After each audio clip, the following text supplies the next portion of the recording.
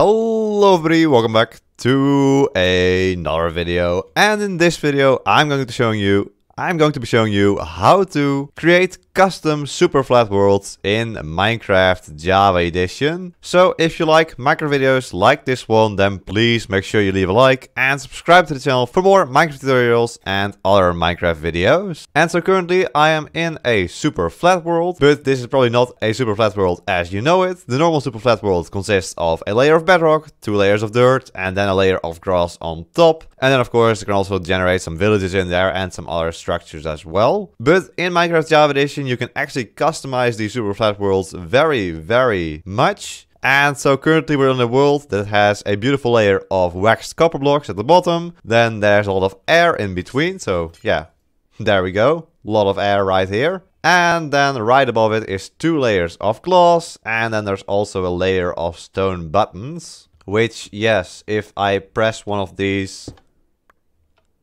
well, they're all gone in this complete row. Somehow it doesn't crash the game, which is a good thing, I suppose. And so in this video, I'll be showing you how to create a custom world like this. I will just make a new example and I'll guide you through the entire process, but I'll also leave some presets in the description down below so you can try those out, including this one right over here. Now you also might notice that we have some beautiful particles all around, and yeah, there are hoglins and zoglins at the bottom of our world. And that's because we're currently in the biome, the Crimson Forest.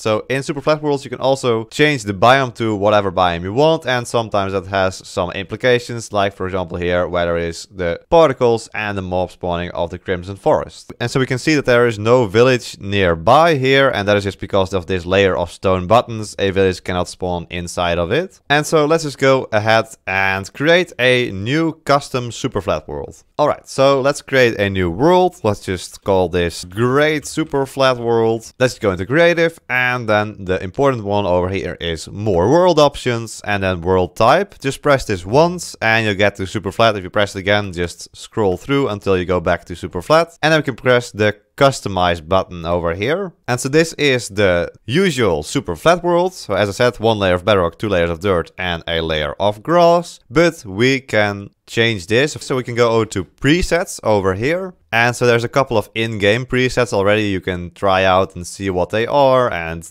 test those if you want. But the important part is up here. And so this is where we're going to put in all our different blocks as the layers. So, well, from some of these you can already get an idea of what is happening. So there's first a layer of bedrock, then there's 3 layers of stone, 116 layers of sandstone, and the Minecraft biome is Minecraft Desert. But let's remove all of this and let's go for something new. So let's say we want to start with a layer of beacons, why not? So let's say beacon. Also make sure that in every single one of these things you put in here, like blocks or biomes, make sure that you actually spell them correctly, because if you don't, then it won't work. And we'll see that in a second as well. Okay, alright, so let's say Minecraft beacon, and then we just do a comma, and then we can go to the next one. So you have some beacons. Let's say you want a little bit of air in between. So let's say we want 10 blocks of air, so just do 10 times Minecraft air. Alright, then maybe let's do a layer of spore blossoms, why not? Minecraft spore blossom, sure. And then let's do a layer, or maybe like 3 layers of rooted dirt, like this. Alright, so that's our different blocks. Then we can do the biome. So what we want to do is put in a semicolon like this. And then we can type in the biome. So since we have some spore blossoms, why not do the lush caves? Let's say lush caves. Alright. And then you can also specify which structure should be able to spawn in these worlds. This won't always work, but you can try it. So another semicolon, and let's say we want villages to spawn in there and maybe strongholds as well. It might not work. Let's just see what happens. Just to try it out, let's also just add 50 stone on top. That might help stronghold generation, but we'll see what happens there. It should be stronghold, not strongholds. And let's say dungeon as well. And let's see which of those actually generate in the end. So we have a layer of beacons, 10 layers of air, a layer of spore blossoms, 3 rooted dirt, 50 stone in the lush caves biome with villages, strongholds, and dungeons. Now actually do copy this line right here, so just press Ctrl A, Ctrl C, because if you make any mistakes, then you won't be able to paste it back in. So let's click use preset, and there we go. So if this changes here, that means you've done it correctly. And if you see all the different things you already wanted in there here, then yeah, indeed, you've done it correctly. But let's say we, for example, forget an S here or whatever. If you do anything wrong, and click use preset, it just goes back to the default Superflat world. So yeah, as I said, make sure to have it copied, so you can just paste it back in here. That will be really useful. Alright, so now we have our layers. Also here you can remove layers if you want. So let's say we actually don't want the stone on top. We can just select the stone and press remove layer, and that automatically removes all of the stone there. If we go back to presets, we see that indeed, yeah, that has been removed from the preset over here. So yeah, if you still want to customize it afterwards, that's a really useful thing to do there. I wish this was how the entire thing worked instead of having to type it in manually, but sadly that's currently not how this works. And so the height here is just how large the layer is. So for example, here height is 1 because there's 1 layer of beacons, 10 layer of air, 1 of spore blossom, 3 rooted dirt, and 50 of stone. It also says which one is on bottom and which one's on top. But alright, let's see if it has all worked. So press done, and we can create new world here. Alright, so this might take a while depending on which blocks you added and all the other customizations as well. Here we go. We'll join. Alright, so we have a whole lot of stone. That makes sense. That's the top layer.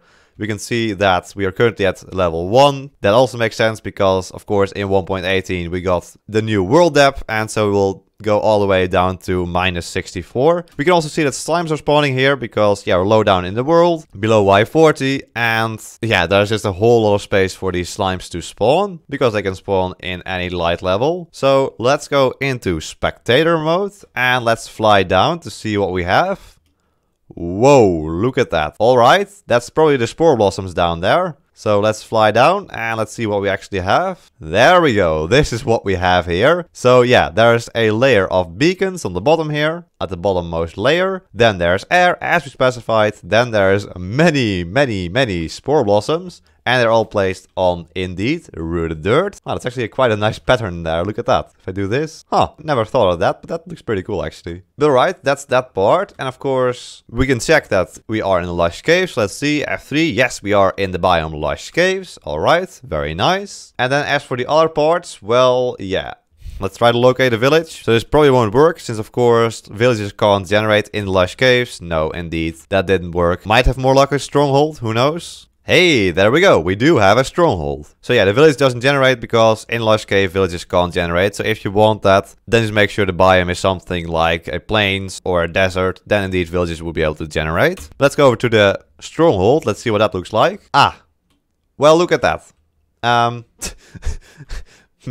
Yeah, if you want stronghold generation to work well, then I would suggest actually putting the layer of stone all the way up to 64. But, I mean, there is a beautiful complete stronghold here with one eye. Alright, that's okay. But yeah, since normally, of course, the strongholds are covered in stone or deep slate, it looks a little bit strange here. Let's go to a different stronghold. Maybe this one generated a little bit better. Nope, nope, no, nope, nope. Same thing. This one's a lot larger though, look at that. And so there we go, that is pretty much it. That's how to customize Superflat worlds in Minecraft Java Edition. If you have any more questions about this, feel free to ask about it in the comments down below. I might not be able to help everyone out here because of course there's many different things you can try here and many different things that could go wrong. But if you enjoyed this video, then please make sure you leave a like and subscribe to the channel for more Minecraft videos like this one. I want to thank my tier 3 member, the Smiglaar. Thank you so much for becoming a tier 3 member. If you also want to become a member, click the blue join button below the video to check out the different tiers. There we go. I hope you all enjoy the episode in the next one. So until then,